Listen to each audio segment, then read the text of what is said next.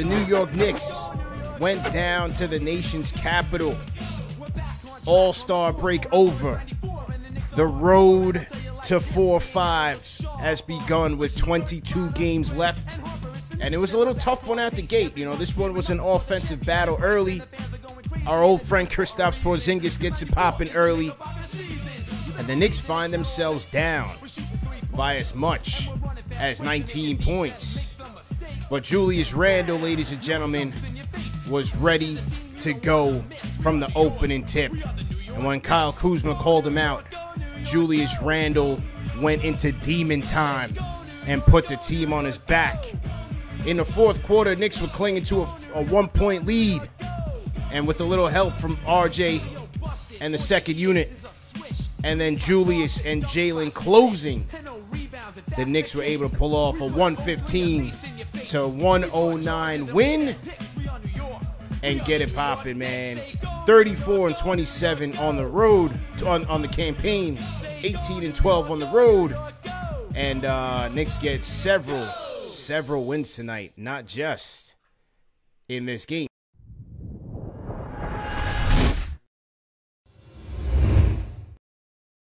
$46 points for Julius Randle in the nick of time.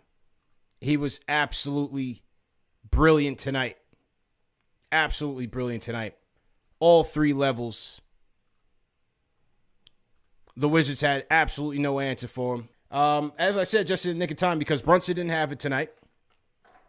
You know, Brunson was still on vacation mode. He's got to knock the cobwebs off. That's okay. He's due for an off night. So Julius had to take matters into his own hands, and he did.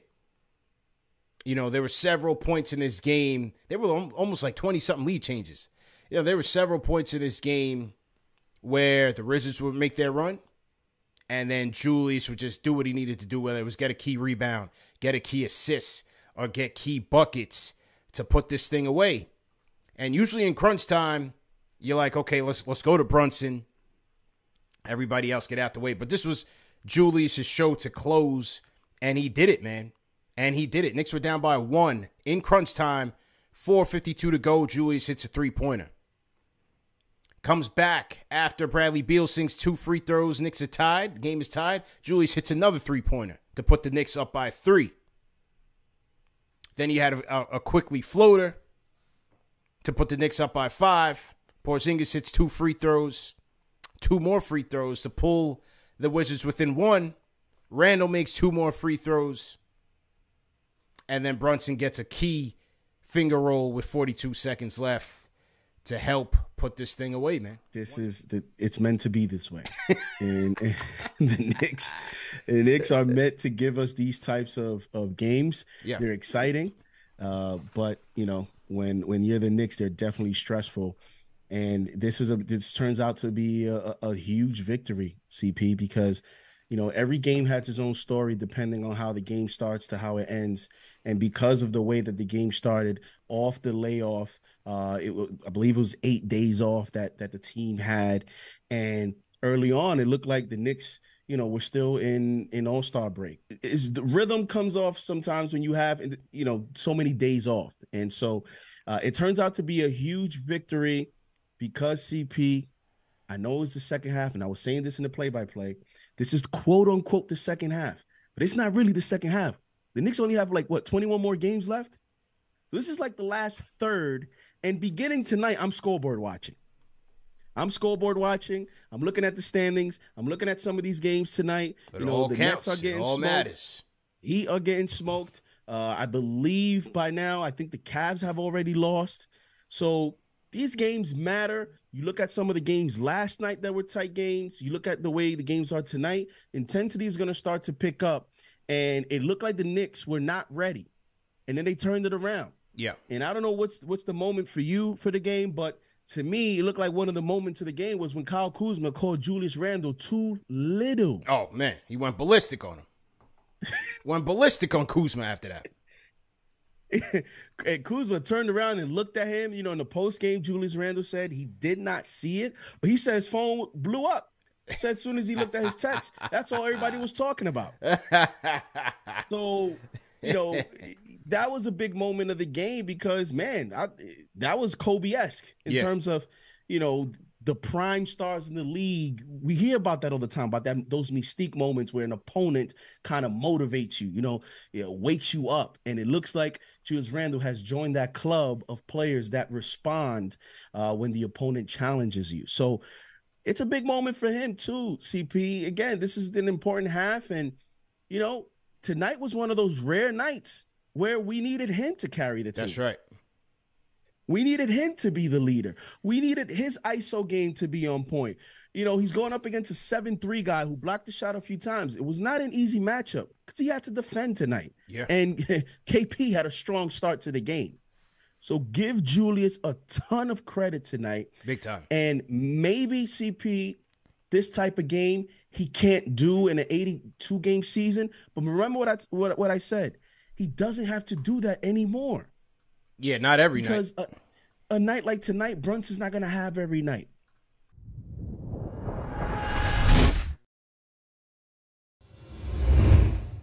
All right, so after tonight, we got 34 wins, correct? Correct. And we got 21 games to go. Correct. It is 21 wins, but we got 21 games to go. Yes. Now, does it seem impossible for you guys for us to go 16-5? Oh, doesn't seem impossible to me. I mean, he's jumping out the window. Yeah, he jumped all the way. Throw some window emojis in the chat. Listen, my guy Kane is out of here. Not even open. I'm thinking this is absolutely possible. My window's not even open. I think you need to go to storage and get the grill out, JD, because he said, we're "Get 16 the wins apron, away. Get the mittens." Let's go. We're 16 wins away from that 50 burger, and I think we can do it. Okay. The way this team's been playing, 16-5 does not seem unrealistic to me.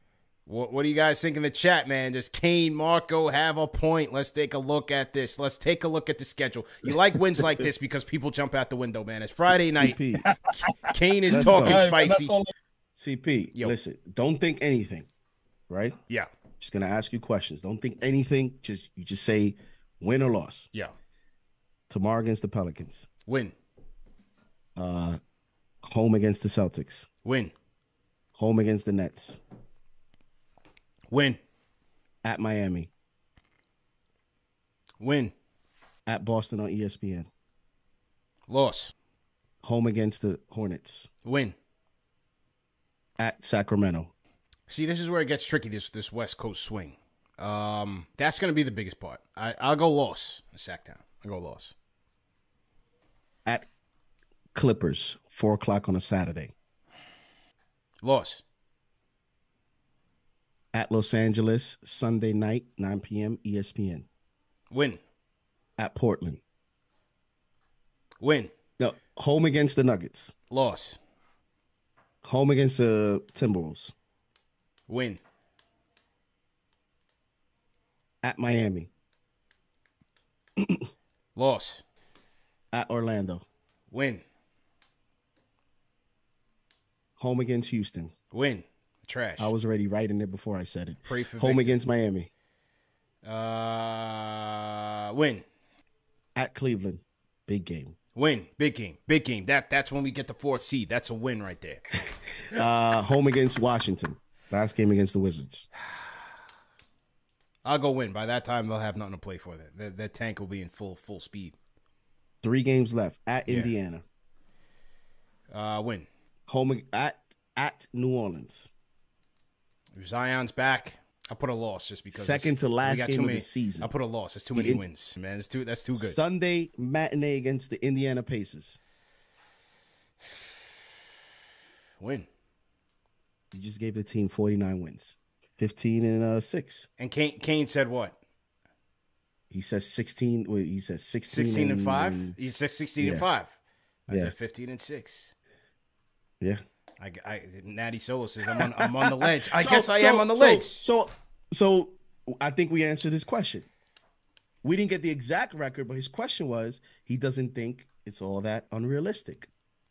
Based on your predictions or your immediate reactions to the schedule, it's not unrealistic. I'm feeling a little froggy, man. Let's see how this West Coast trip goes. Here you go. Let me see how this West Coast trip goes. Look, you got back-to-back Lakers Clippers, Sacktown, Portland. The Cam revenge game is gonna be something to watch. Portland's always a tough place to play. Also, I'm on the ledge. Big time win for the squad tonight. I know the legs looked a little bit wobbly, but that's what happens when you get on a break. When you're used to playing at least 7 games, you know what I'm saying, in 10, 12 days, your legs get wobbly when you ain't back on them. But guess what? We back to handling our business. On them 60 games in the beginning, that's over with. The trade deadline, that's over with. All-Star break, that's over with. 22 games left. Hold up. Now we 1-0. You know what I'm saying? We undefeated in the second half. We about to put that pressure on a whole lot of people. You know what I'm saying? They said you ain't nice until you do it twice. In fact, I'm going to come back from the All-Star and be back here from Utah. And first game, I'm going to put up 40+. That's right. And Randle, we trust. That's a quick, slick line on a ball. Straight off the top of the dome. He handling his business, doing what we got to do. And Brunson won't ready to go. And we see some L's against some teams, you know what I'm saying, that's in front of. Cleveland took an L tonight. Miami took another L tonight, you know what I'm saying? I want that 4th spot. I want to be celebrating, rocking that first game at home. I want the first game of the playoffs in Madison Square Garden against, I don't care who it is we hosting against, you know what I'm saying? Cleveland, we'll knock you off. We didn't get Donovan, you got him, we'll knock you off with that. Miami, we no problem with you. Remember, we just dusted y'all off, and we ain't have Brunson, and we ain't have Mitch. But Mitch is back. I saw Mitch in the tunnel, and down in Atlanta, I dapped him up. I said, yo, monster, what's up with you? When you coming back? I don't want to hear from nobody. I want to hear from you. He told me 24. I said, guess what? That's a good number, because February 24th was the day my mom was born. She born the day on this day, and she resting in heaven. This is my first birthday without my mom since she been gone. So it's a special day for me tonight, you know what I'm saying? I like when the squad handle their business and do what they got to do. We on one. And if you ain't tuning in and appreciate what the Knicks is doing all season long, something is wrong with you, you know what I'm saying? Something is really wrong with you, because this is special what we doing. All at the beginning, I don't like the schedule. It's too tough. We can't beat this team. We can't beat that. So what? Every time we put the pressure on the squad, they come back and handle our business and put the pressure back on us. So you can't do nothing but respect what everybody's doing, all the way down from the line, all the way from James Dolan, all the way to Leon Rose, all the way to Scott Perry, all the way to World Wide West, all the way to the coaching staff. Tom doing what he's doing. Let's go. Jay Boogie with a fire closing sermon. Throw some 5s in the chat. Everybody throw a 5 in the chat right now for Jay Boogie laying down the bars. Incredible. Absolutely incredible, man. And that's it, man. See you guys tomorrow night. Great win. 115-109. Knicks get a great win, man. See you guys tomorrow. Peace.